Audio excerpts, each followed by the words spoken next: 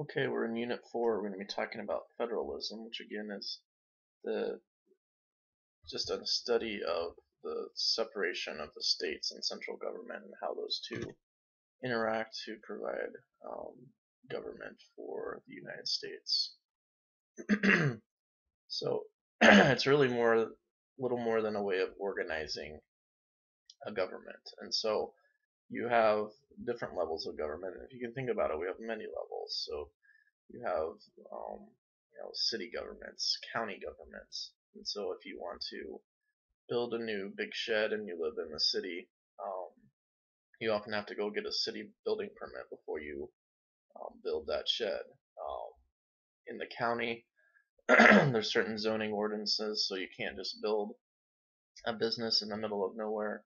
If you want to, it's got to be zoned correctly. And so if you try to again build a business in a residentially zoned area of a city, you wouldn't be allowed to build there. There would be county zoning on top of the city zoning. Who you go talk to, the city zoning or county? That's just at the kind of the basis level. And then you go up, you have the state government as well, and then beyond the state government, you have the federal government. Okay, um, so federalism is a way of you have multiple levels of government over the same area that can um, impact you. So states have power, federal governments have power, local governments have power, and again, this is part of Madison's design. If you separate power under all these different levels of government, the idea would be is that it's very difficult to have one faction control all of the government.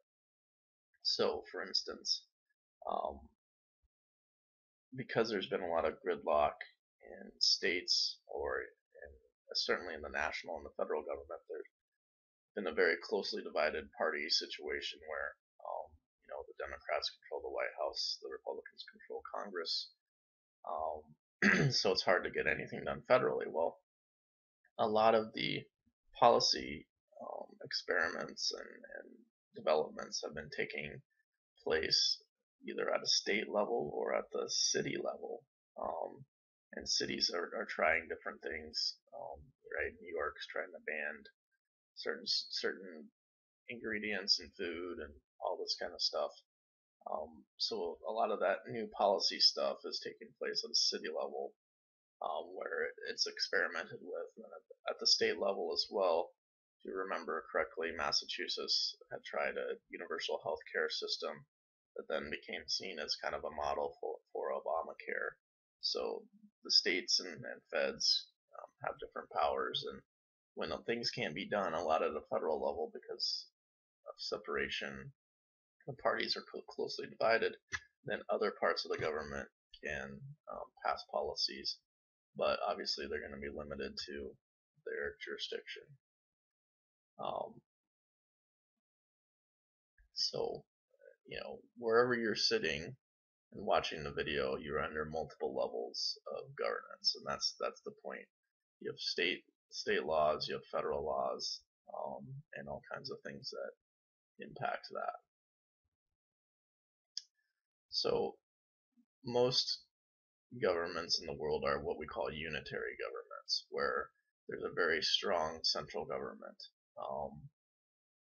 And so the states, the federal government operates as a federal system at a national level, but the states are unitary governments over their cities. So, for instance, the state of Iowa has all the power, as opposed to the city of Sioux City, or the city of Sioux Falls is subject to the state of South Dakota. The state of South Dakota is a unitary government over the city of Sioux Falls, right? So all the power is centralized in the state, and so local governments like the city of Sioux Falls, or the city of Sioux City, they're creatures of the state governments allow them to exist, right? So Iowa could abolish the municipal government of Sioux City. South Dakota could abolish the municipal government of Sioux Falls. Those kind of things. Whereas the federal government could not abolish the state of Iowa or South Dakota and those kind of things. So A federal system is different than a unitary system. Most of the countries around the world have a unitary system where all the power resides in the central government. A confederation, remember we have the Articles of Confederation. National government is weak and almost all the power is in the states, right? So the Confederacy in the Civil War was a confederation, and some of the same issues that happened with the Articles of Confederation happened to the South in the Civil War. You couldn't get Alabama to provide money to Georgia. You couldn't get them to really support each other. It was kind of like each state was fighting on its own, um, which made it difficult to get much done. Same things we saw with the Articles of Confederation.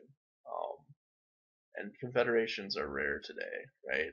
The UN, NATO, those are confederations of unions where, again, the states have most of the power. European Union is still in development about, is it more of a confederation, or is there strong power in there? And especially with the recent recession, you've seen more weakening, I think, with the idea that we're all Europeans, right? It's more that, well, should Germany, with its stronger economy, help prop up Greece or make Greece um, go through a series of policies to bring its financial house into order? And so, confederations are fairly rare. And again, federalism decentralizes things, so um, senators are not. We don't have California people voting on senators. We don't all vote on all of the senators, right? We don't all vote on 100 senators to pick who we want. We vote on the senators from our individual state. So again, that decentralizes it. Because again, if a faction was able to convince people that, well, you should vote for our party in all of these states, there's still local issues that impact the election of a senator, for instance. Okay. Now, with all these different governments, municipal governments, state governments, federal government, there's a ton of different layers of government. So then there's more opportunities for people to participate in those governments. You can get into government at multiple levels, right, and participate it, or have, if you're part of an interest group, right, the interest group can impact all these different levels of government. So the interest group can lobby a municipal government, it can lobby a state government, it can lobby the federal government. You can insert yourself either through a group or individually into all these different levels of government.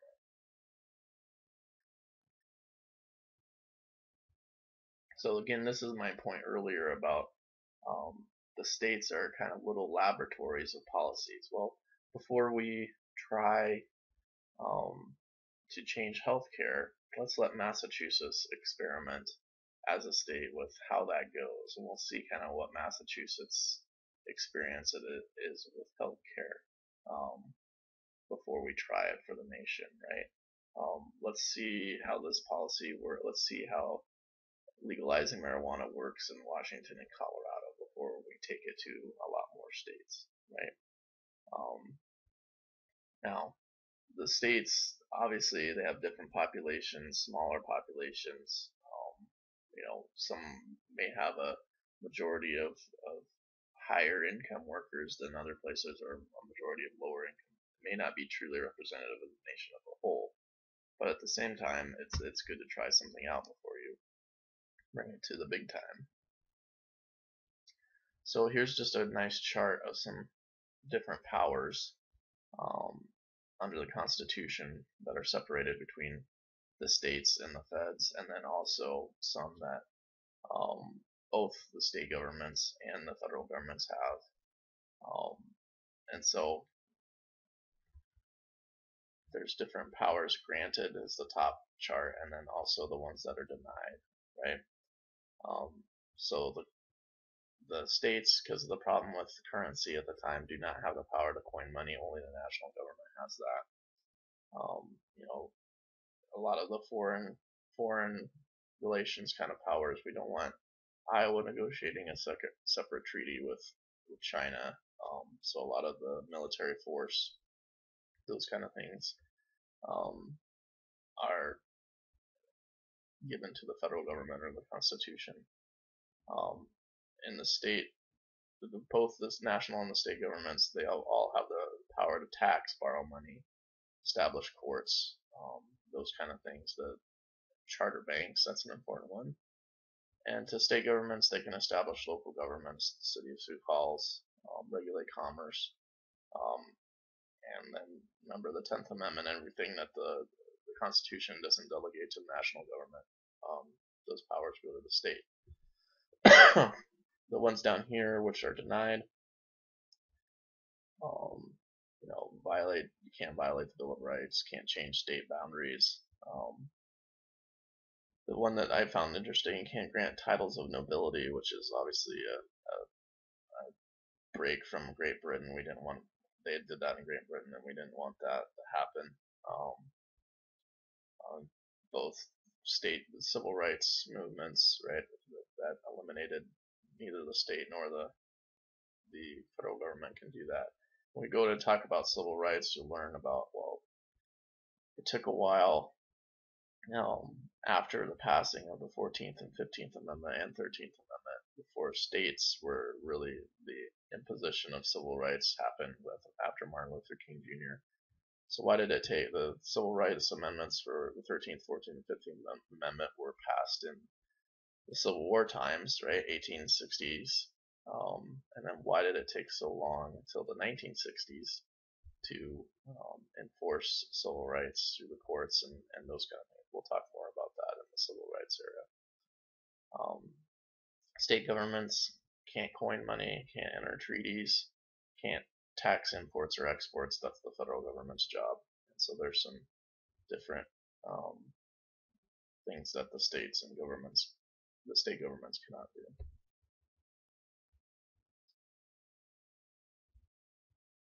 So again, we talked the last time about the supremacy clause, and that becomes very important in federalism, because if the federal government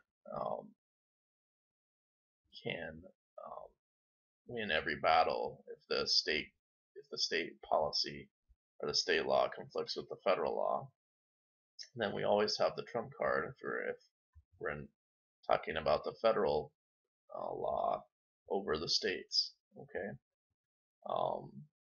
so 3 items are listed as the supreme law of the land: the Constitution, laws of the national government, which there are now quite a bit, and treaties. However, the national government can also only operate within its sphere and can't take away the powers of the states. Other people would point to the 10th Amendment and say, all right, well, the federal government has not been given access to areas of education, right? So we can't establish a common core of standards across the country because that's not an area the federal government has traditionally had any authority over. That's always been a state by state authority, but we see a lot more federal government involvement in education now after No Child Left Behind, and then now with the Common Core.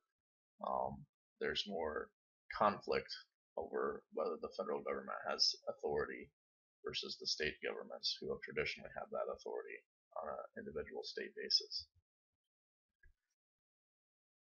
So even despite that, in battles over who has the authority to make policy, ultimately the winner is going to be the federal government. Okay, and the reason why, besides the Constitution, are 4 key events that have led to the growth of the power of the federal government as opposed to the states. So the first is the doctrine of implied powers, right? So the necessary and proper clause, the commerce clause, which we talked about, all of those clauses imply that are quite broad, that the Congress has a lot of power, and commerce reaches almost everything, or necessary and proper clause reaches almost everything. Therefore, Congress impliedly has authority to make a lot of law in different areas. Next point, the commerce clause, which we just talked about. until those cases that we looked at already, Lopez and um, the Violence Against Women Act, Morrison case, until those cases, the Supreme Court had not struck down any congressional action under the Commerce Clause. So, you want to regulate mustaches in Wisconsin? Well, mustaches are related to commerce, um, because the barber industry is this much percentage of commerce in Wisconsin, and we can regulate what how that impacts, and mustaches are in public are take away and distractive from commerce, um, all those kind of things. But I think the easiest one is to say that the barber industry in Wisconsin is part of commerce, and we can regulate that because we're Congress and the Commerce Clause. So if you can make such a silly comparison to that about regulating mustaches, think of all the other different ways that Congress can write laws and impact things. So the Civil War, following the Civil War, right, the federal government consolidated its authority much more over all the states, right? No longer were states seen as the ultimate um, source of authority, because the federal government said, no, we're all going to be part of the country, right? We really are the sole authority as a part of the war, and expanding the powers of the federal government to conduct such a large scale war. The government had gotten much larger, had grown in scale, um, in size to conduct the war in terms of purchasing industry men and all that kind of railroads. All those things then led to the expansion of the authority of the federal government. The Great Depression, the same thing. We had a New Deal after the Great Depression, right? And so the government got much more active in the social safety net and impacting things all over the place. And the states wanted that because everyone was hurting in a lot of states. You had a Dust Bowl in the Midwest. There's no employment in the Northeast, or employment really anywhere, right? So, with Franklin Delano Roosevelt's New Deal, he greatly expanded the size of the federal government to try and deal with the issues of the Great Depression. And then right after that, we had the World War II, obviously, too, did the same thing. The long struggle for racial equality as well. The federal government then, as I said, initially passed in the 1860s and the 1960s. Then government had to expand greatly to combat and actually enforce the civil rights that were in the Civil Rights Amendments. And so the government had to get involved in desegregating schools, and the federal government had to grow and enforce a lot of that on the states to bring them in compliance. On implied powers, right? McCulloch versus Maryland is the one that's not as famous as Marbury versus Madison, but it's a very, very big case in the Supreme Court's history, right? So the Supreme Court ruled that Congress has implied powers under the Necessary and Proper Clause, and these necessary policies take precedent over the state policies. Okay, again, this expanded the national government's role. So, within the federal government's sphere of action, as John Marshall said, the federal government is supreme. So if the federal government goes into an area within its sphere of influence, it is supreme. And so Congress has implied powers, according to this case, that go beyond just the listed powers itself that we looked at just a minute ago. And that was a huge ruling by the Supreme Court. Again, Commerce Clause, right? We talked about that. You can almost find any connection to commerce. Lopez, Morrison, Affordable Care Act have scaled back the broad reach of the Commerce Clause. Talked a bit about the Civil War, right? State policies were brought underneath the control, voting rights, all those kind of things. Um, FDR, we talked about the impact of the Great Depression. Full faith and credit, we've talked about that before. Um, so full faith and credit, honoring of contracts and that were validly entered in one state, um, or policies in one state have to be honored in another state.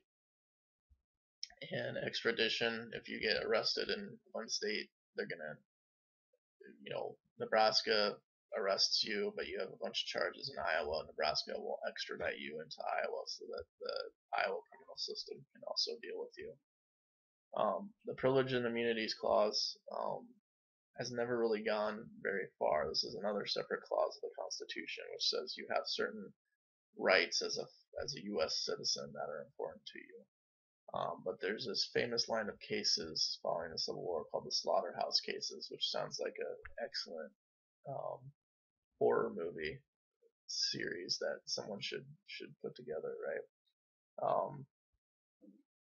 But in the Slaughterhouse cases, they basically slaughtered the Privileges and Immunities Clause by saying you don't really have these national rights of citizenship, because the concern at the time of the slaughterhouse cases was that all these newly released former slaves were going to be claiming all kinds of rights. People were still racist back then, and thought, well, we don't want people claiming all those rights. So, Privilege and Immunities Clause about federal citizenship, um, you don't get to have those rights. And so that really gutted those, and we haven't really seen that particular clause recover. But certainly in Brown v. Board of Education, which is another famous civil rights case where segregation was struck down, the Civil War amendments and to the Constitution, the 13th, 14th, 15th Amendment, were then finally used to break kind of the black codes and stuff like that that had been in place since following Reconstruction in the South. Dual federalism. So another way of just kind of visualizing federalism is dual federalism or cooperative federalism. So dual federalism looks at the states and the feds. They have their own spheres, right? We just talked about the supremacy clauses in McCulloch v. Maryland saying, well, the federal government is supreme within its sphere, so it has its sphere of acting, and the federal government or the state governments have their sphere of acting, right? So dual federalism looks at it as being, each one of them is separate and they have their own separate things. Layer cake federalism is often described to used to describe dual federalism because it's a layered cake, right? So if you look at a cake, it's got dual. Each has a separate part of the cake, right? And so dual federalism keeps things separate. Layered cake is a different layers of the cake. And Tea Party folks and things like that generally like the idea because they would say federal government don't impact the state government. We want government as small as possible. So in a state government, we want small, limited state government, and the Fed shouldn't come in and tell us what to do. Each part should be separate. Cooperative federalism is a different way of thinking of federalism. This thinks of it as more of a dual, or not dual, but shared sense of responsibility, right? So it's not clean cut separate areas of authority, right? There's certain areas in this, take education for instance, there's certain areas where the federal government wants to be involved in student loans and No Child Left Behind, but the state government still set how long you go to school and budgets and all that kind of stuff. So you have all these different responsibilities, and it's not clean when you look at the area of education. It's not like state government has this authority in education for K-12 and feds have this. It's kind of this intermixed, mixed up kind of weaving type of thing. And so the cooperative federalism sees them as much more intertwined and mixed together rather than having a clear separate sphere. And marble cake, which I'll show you a picture of in a minute, is the analogy to that, where it shows everything kind of intermixed and mingled. It's more of seen as a partnership. And another area of looking at is like welfare. You have state welfare systems, you have federal welfare systems, and they kind of intermingle together. So here's the different analogies, right? So on the left is layered cake, and this would be dual federalism on the left, the white cake there. As you can see, um, there's separate layers. So dual federalism would say, all right, well, this is the federal government's responsibility, this is the state's responsibility, and so on. On marble cake, for education, it's all mixed in together, right? Here's over the states, but they're not clean lines as to where the spheres end and start, right? It's kind of an intermixed mixture, and it's much more messy, right? Not clean lines of what's going on between the two. So for hundreds of programs, cooperative federalism has shared costs, shared administration. So the states will, or the federal government will give the states money to run a program, whether it's healthcare or Social Security or something like that, and the states will end up administrating that according to federal guidelines. As we talked about this, gridlock at the national level on some of these things allows states and cities to experiment on their policies. Fiscal federalism is a type of way the federal government can provide grants and money for certain things that they want to see the states do, right? So if you do a real innovative, Race to the Top is another education program by the federal government, that if your state engages in very innovative, according to the federal policies that are set, if they engage in innovative policies that match the federal guidelines, then the feds will give you more money for that, right? And so there's different grants, construction grants, education grants, and it's basically how the federal government incentivizes different states. Okay, grants and aid are one of these things where federal aid to states is huge, right? And so when the federal government gives certain aid to states, that's what the states rely on to implement a lot of those policies. Categorical grants can only be used for really certain specific things that meet qualifications set by the government. And so the regulation is the strings tied to that specific category of grants. Okay, you can't discriminate. So if you're going to do construction, you have to have so many, representative groups also from construction companies. It can't be discriminatory that you're only allowing, white contractors to apply. There has to be a variety of people that are applying, right? Obamacare, one of the rulings that came out of the Supreme Court case in the Affordable Care Act was that states did not have to take the expansion of Medicaid if they didn't want to, even though the Obamacare had said that they had to. The Supreme Court said no, they don't. There's a lot of strings attached to if you accept the federal government's money for running the program. How do you work with that? Most common type of categorical grant is a project grant. I'm going to expand the city of Denver, Colorado's road system, and or something we looked at this, the Obama's higher ed plan, in kind of the first session of class regarding student loans. So it's a specific project, all right. And part of that is look closer at the specific school's value, in the Obama higher ed plan, and that's a type of project grant that they would look at. Well, Pell grants, we're only going to grant those to colleges that meet those certain standards that we've laid out in the higher ed plan. So fiscal federalism.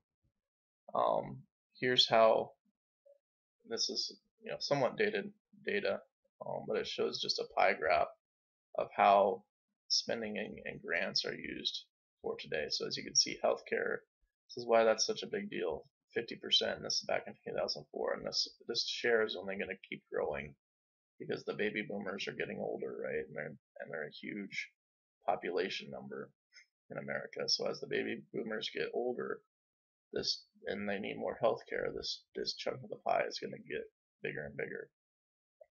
Income security is like Medicaid, Social Security, welfare kind of things. Education, right? There's a spending on education, roads and transportation, and then all other things amount to 7%. So it just shows you how the federal government helps provide grants to states, and this is the breakdown on how they do that.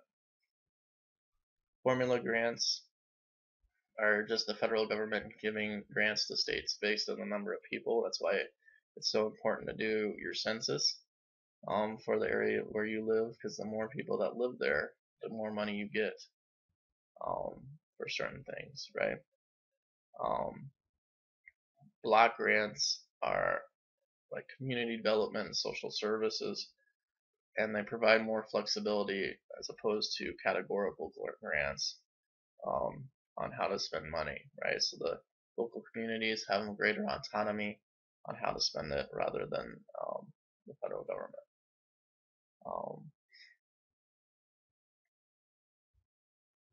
And that was one of the major innovations of welfare, was returning more kind of state authority over welfare, letting states run welfare programs more under block grants rather than more control from the federal government. Last type of things, mandates, right? So these are federal laws and rules without any funding. So No Child Left Behind is the famous one, which is where schools have to get better or else, but oh, by the way, we're not, as the federal government, we're not going to provide you with any additional funds or budget to accomplish those goals. So that's a mandate. The IRS is mandated in charge of enforcing the Obamacare, the Affordable Care Act. So if you don't get medical insurance and you don't list that on your tax return, the IRS is going to fine you, and therefore, again, the federal government didn't give the IRS any extra money or people to do that, and so mandates are kind of unfunded requirements that the federal government's put on the states. The number of governments, right? So here's all the different types of governments that we have. We have obviously one federal government, 50 state governments. There's all the county governments, the city governments, townships, school districts, special districts. And so there's just a huge number of governments in America, right? That's the different levels of federalism. You can plug in at all those different levels, and the separation of power between all of those different governments, as you can see, ensures that there's no one government, one faction that should be able to control our government. So one famous political scientist, E. Schatzsnyder, wrote a book called The Semi-Sovereign People, and he said that government needs to grow and expand its size and power to keep up with business to preserve the common interest. And so the one question would be, do you agree with that government should grow to provide a check on business? And then the second question is there really a common interest that we can highlight? Or are Americans too diverse and their opinions too diverse that for us ever really say the American people believe this, or there is a common interest of this? Can you think of anything that would be a common interest?